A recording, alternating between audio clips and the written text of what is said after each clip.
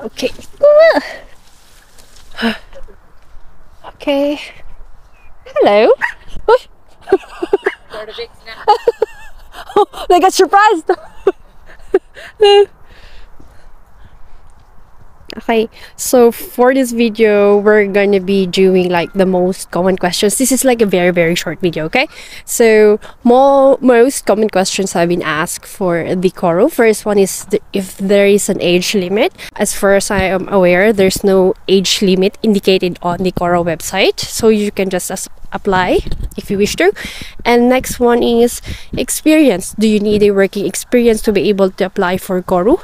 There's actually no working experience needed for that one.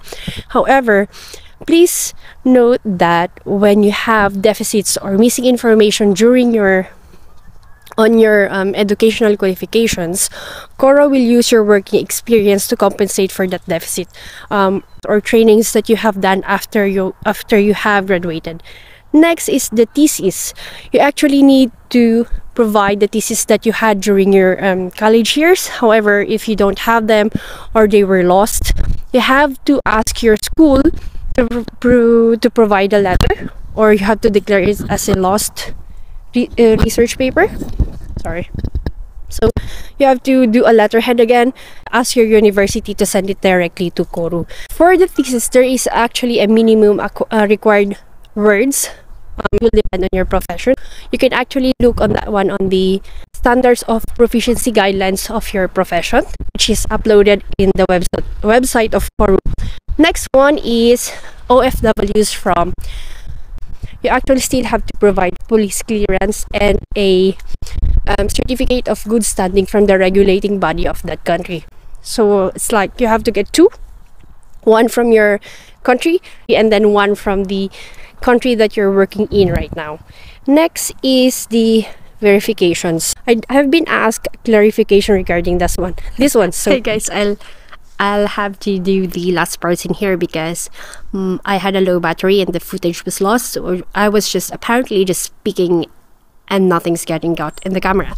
Now let's proceed with the last two parts, which is verifications. Now for verifications or verification sheets, this will prompt out when you have inputted all the details in your CORU account. So if you've done section 1 to 7, and once you're done with those one, an arrow down button will show up, and when you download those, that's the sheets that you needed. Or in section 8, it would actually show all of the the verification sheets that you have to download. You don't have to get this notarized by the lawyer. One of the tips that I can share is that when I had my example, my verification sheet for the trainings that I have done in TUB, where's that one? GE or Siemens, whichever company, you can actually ask them if they provide a certificate of veracity and authenticity. You don't actually have to get this one, but if you can get it, it's a good additional document on top of your verification sheet. Now, another thing is that I forgot what I'm gonna say. So another tip I could ask is that if you have the certificate of your internship or placement, you can actually have those on addition of the verification sheet that you had for the placement part. These are not documents that you actually have to add, but they are good to have as an additional document. And then the next one is that these verification sheets, plus the documents that you have to upload to CORU, you will actually have to ask your employer, the PRC or your regulating body, or your university. You will have to ask them to send this directly to CORU. This will serve as a secondary verifications that the documents that you have uploaded are true and valid. However, on cases that they could not send this directly to CORU, you have to provide a letter and an explanation to CORU why they can do it. For example, if your school has closed down, you have to go through the higher education of your country and ask what to do next.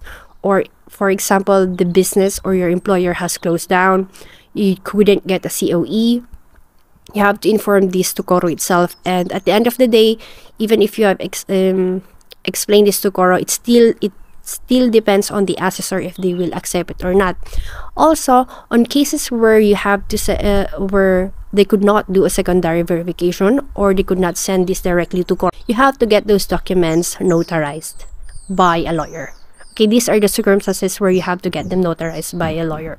I think that's pretty much it for the verification sheets, I think. And then the next one is payments. One of the most common questions I have been asked of this one is that why is it always having an error when you make your payments? And I actually have no answer to that. It's just that the website itself is very glitchy. So one of the things that we have found that works is that you can actually make your payment on Ireland time. It's 8 to 5. This is because at least the IT department on the website is up and running. And the next one is that you have to make sure that your credit card or your card has a third-party verification if you can receive an OTP before you make the payment. This is actually inputted in their website that you have to have this kind of third-party verification on the banks and cards that you will be using to make payments. The next one is that patience. You have to be patient and make payments all throughout the day, and then if by luck it will push through. Really, that's pretty much it. If you really cannot make payments, you can actually contact CORU on this one. The last one is that you can actually use credit cards and bank accounts not under your name as your payment.